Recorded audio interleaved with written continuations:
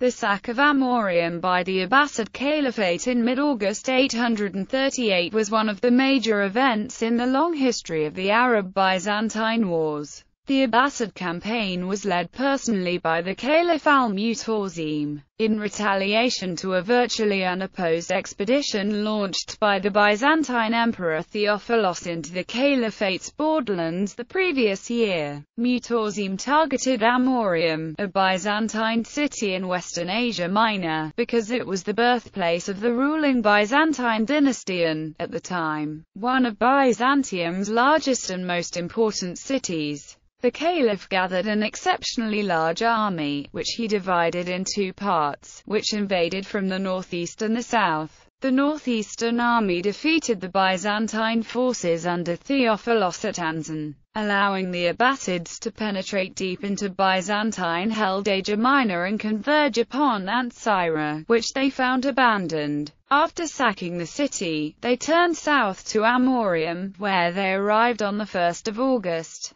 Faced with intrigues at Constantinople and the rebellion of the large Kuramite contingent of his army, Theophilos was unable to aid the city. Amorium was strongly fortified and garrisoned, but a traitor revealed a weak spot in the wall, where the Abbasids concentrated their attack, effecting a breach. Unable to break through the besieging army, Eurydices, the commander of the breached section, privately attempted to negotiate with the Caliph without notifying his superiors. He concluded a local truce and left his post, which allowed the Arabs to take advantage, enter the city and capture it. Amorium was systematically destroyed, never to recover its former prosperity. Many of its inhabitants were slaughtered, and the remainder driven off as slaves. Most of the survivors were released after a truce in 841, but prominent officials were taken to the Caliph's capital of Samarra and executed years later after refusing to convert to Islam, becoming known as the 42 Martyrs of Amorium. The conquest of Amorium was not only a major military disaster and a heavy personal blow for Theophilos, but also a traumatic event for the Byzantines, its impact resonating in later literature. The sack did not ultimately alter the balance of power, which was slowly shifting in Byzantium's favor, but it thoroughly discredited the theological doctrine of iconoclasm, ardently supported by Theophilos. As iconoclasm relied heavily on military success for its legitimization, the fall of Amorium contributed decisively to its abandonment shortly after Theophilos's death in 842. Background: by 829, when the young emperor Theophilos ascended the Byzantine throne, the Byzantines and Arabs had been fighting on and off for almost 2 centuries. At this time, Arab attacks resumed both in the east, where after almost 20 years of peace due to the Abbasid civil war, Caliph al-Ma'mun launched several large-scale raids, and in the west, where the gradual Muslim conquest of Sicily was underway since 827. Theophilos was an ambitious man and also a convinced adherent of Byzantine iconoclasm, which prohibited the depiction of divine figures and the veneration of icons. He sought to bolster his regime and support his religious policies by military success against the Abbasid Caliphate, the empire's major antagonist, seeking divine favor, and responding to iconophile plots against him. Theophilos reinstated active suppression of the iconophiles and other perceived heretics in June 833, including mass arrests and exiles, beatings and confiscations of property. In Byzantine eyes, God seemed indeed to reward this decision. Al-Ma'mun died during the first stages of a new, large-scale invasion against Byzantium that was intended to be the first step in conquering Constantinople itself, and his brother and successor al-Mutawsim withdrew to focus on internal matters, having trouble establishing his authority, and needing to confront the ongoing rebellion of the Kuramite religious sect under Babak Khurramdin.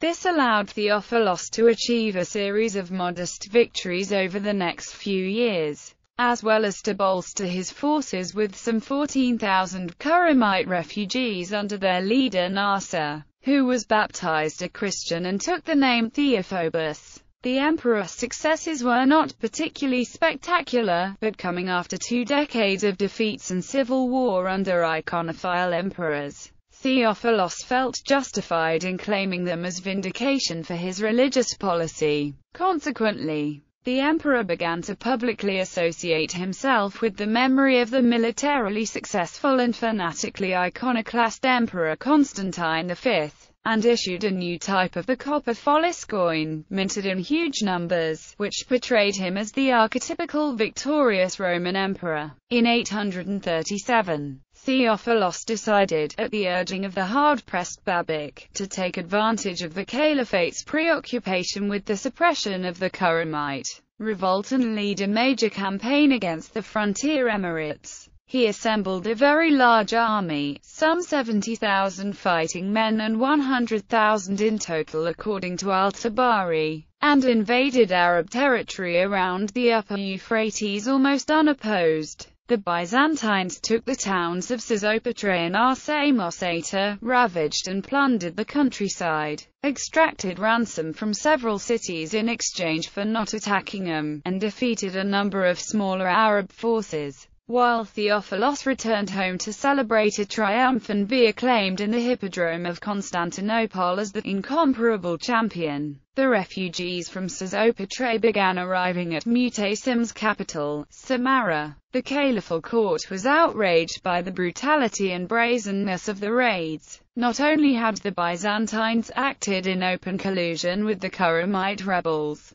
but during the sack of Sozopetra, which some sources claim as Mutasim's own birthplace, all male prisoners were executed and the rest sold into slavery, and some captive women were raped by Theophilos's Kuramites. Theophilos's campaign was unable, however, to save Babic and his followers, who in late 837 were forced from their mountain strongholds by the general Afshan. Babic fled to Armenia, but was betrayed to the Abbasids and died of torture. With the Kuramite threat over, the caliph began marshalling his forces for a reprisal campaign against Byzantium. A huge Arab army gathered at Tarsus, according to the most reliable account, that of Michael the Syrian. It numbered some 80,000 men with 30,000 servants and camp followers and 70,000 pack animals. Other writers give far larger numbers, ranging from 200,000 to 500,000 according to al-Masudi. Unlike earlier campaigns, which did not go far beyond attacking the forts of the frontier zone, this expedition was intended to penetrate deep into Asia Minor and exact vengeance. The great city of Amorium in particular was the intended prize. The Arab chronicles record that Mutasim asked his advisors to name the most inaccessible and strongest Byzantine fortress, and they named Amorium, where no Muslim has gone since the appearance of Islam. It is the iron foundation of Christendom. Among the Byzantines, it is more famous than Constantinople. According to Byzantine sources, the caliph had the city's name written on the shields and banners of his soldiers. The capital of the powerful Anatolic theme, the city was strategically located at the western edge of the Anatolian plateau and controlled the main southern route followed by the Arab invasions. At the time, Amorium was one of the largest cities in the Byzantine Empire, ranking in importance immediately after Constantinople. It was also the birthplace of Theophilos's father, Michael II the Amorian, and perhaps of Theophilos himself. Due to its strategic importance, the city had been a frequent target of Arab attacks in the 7th and 8th centuries. And Mutasim's predecessor Marmon was said to be planning to attack the city when he died in 833. Opening stages of the campaign, Anzan and Ansira. The caliph divided his force in two. A detachment of 10,000 Turks under Afshan was sent northeast to join forces with the emir of Malatia Umar al-Qta and Armenian troops and invade the Armeniac theme from the pass of Hadath, while the main army under the caliph himself would invade Cappadocia through the Cilician gates. The advance guard of the latter was led by Ashinas, with attack commanding the right. Ja'far ibn Dinar al-Qayyat the left and Ujayf ibn Anbaso the center. The two forces would link up at Ansira, before marching jointly on Amorium. On the Byzantine side, Theophilos was soon made aware of the caliph's intentions, and set out from Constantinople in early June. His army included men from the Anatolian and possibly also the European themes, the elite Tagmata regiments, as well as the Kuramites. The Byzantines expected the Arab army to advance north to Ansira after passing through the Cilician gates and then to turn south toward Amorium. But it was also possible that the Arabs would march directly over the Cappadocian plain to Amorium, although his generals advised evacuation of the city, with the intention of rendering the Arabs' campaign objective void and keeping the Byzantine army undivided. Theophilos decided to reinforce the city's garrison, with Aetius the strategos of the Anatolics, and men from the Tagmata of the Excubatas and the Vigila. With the rest of his army, Theophilos then marched to interpose himself between the Cilician gates and Ansira, camping on the north bank of the river Halys, close to one of the major river crossings. Ashenas crossed the Cilician gates on the 19th of June, and the Caliph himself with his main army set out on the march 2 days later. The Arab advance was slow and cautious. Anxious to avoid an ambush and learn the emperor's whereabouts, Mutarzim forbade Ashenas to advance too deeply into Cappadocia. Ashenas sent out many scouting detachments to take captives, and from him finally learned of Theophilos's presence at the Halys, where he awaited the Arab approach to give battle. At the same time, around mid-July, Theophilos learned of the arrival of Afshan's army, comprising some 30,000 men, at the plain of Dazimon. Leaving a part of his army under a relative to watch the crossings of the Halys, Theophilos immediately departed with most of his army, some 40,000 men according to Michael the Syrian, to confront the smaller Arab force. Mutarzim learned of Theophilos's departure from captives and tried to warn Afshan, but the emperor was faster and met Afshan's army in the Battle of Anzan on the plain of Dazimon on the 22nd of July. Despite initial success, the Byzantine army broke and scattered, while Theophilos with his guard were encircled and barely managed to break through and escape. Theophilos quickly began regrouping his forces and sent the general Theodore Craterus to Ansira. Craterus found the city completely deserted, and was ordered to reinforce the garrison of Amorium instead. Theophilos himself was soon forced to return to Constantinople, where rumors of his death at Anzan had led to plots to declare a new emperor. At the same time, the Kuramites, gathered around Sinope, revolted and declared their reluctant commander Theophobus emperor. Luckily for the empire, Theophobus maintained a passive stance and made no move to confront Theophilos or join Mutarzim. The Caliph's vanguard under Ashenas reached Ansira on the 26th of July. The inhabitants, who had sought refuge in some mines nearby, were discovered and taken captive after a brief struggle by an Arab detachment under Malik ibn Qadar al-Safadi. The Byzantines, some of whom were soldiers who had fled from Anzan, informed the Arabs of Afshan's victory, after which Malik allowed all of them to go free. The other Arab forces arrived at Ansira over the next days, and after plundering the deserted city, the united Arab army turned south towards Amorium. Siege and fall of Amorium. The Arab army marched in 3 separate corps, with Ashenas once again in front, the Caliph in the middle, and Afshan bringing up the rear, looting the countryside as they advanced. They arrived before Amorium 7 days after their departure from Ansira, and began their siege of the city on the 1st of August. Theophilos, anxious to prevent the city's fall, left Constantinople for Dorylaeum, and from there sent an embassy to Mutarzim. His envoys, who arrived shortly before or during the first days of the siege, offered assurances that the atrocities at Sisopatre had been against the emperor's orders, and further promised to help rebuild the city, to return all Muslim prisoners, and to pay a tribute.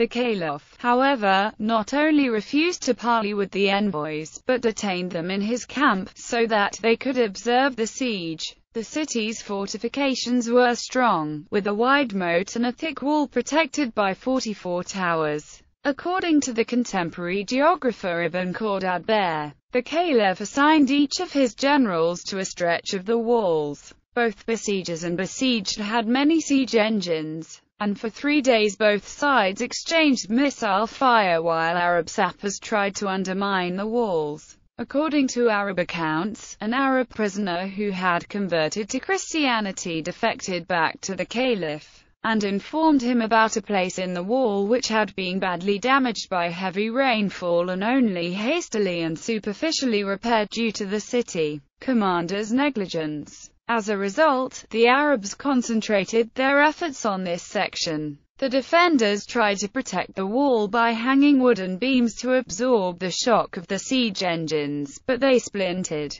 and after 2 days a breach was made. Immediately Aetius realized that the defense was compromised. He decided to try and break through the besieging army during the night and link up with Theophilos. He sent 2 messengers to the emperor, but both were captured by the Arabs and brought before the Caliph. Both agreed to convert to Islam, and Mutawsim, after giving them a rich reward, paraded them around the city walls in full view of Aetius and his troops. To prevent any sortie, the Arabs stepped up their vigilance, maintaining constant cavalry patrols even during the night. The Arabs now launched repeated attacks on the breach, but the defenders held firm. At first, according to Al-Tabari, catapults manned by 4 men each were placed on wheeled platforms, and mobile towers with 10 men each were constructed and advanced to the edge of the moat, which they began to fill with sheepskins filled with earth. However, the work was uneven due to the soldiers' fear of the Byzantine catapults, and Mutawsim had to order earth to be thrown over the skins to pave the surface up to the wall itself. A tower was pushed over the filled moat, but became stuck midway, and it and the other siege engines had to be abandoned and burned.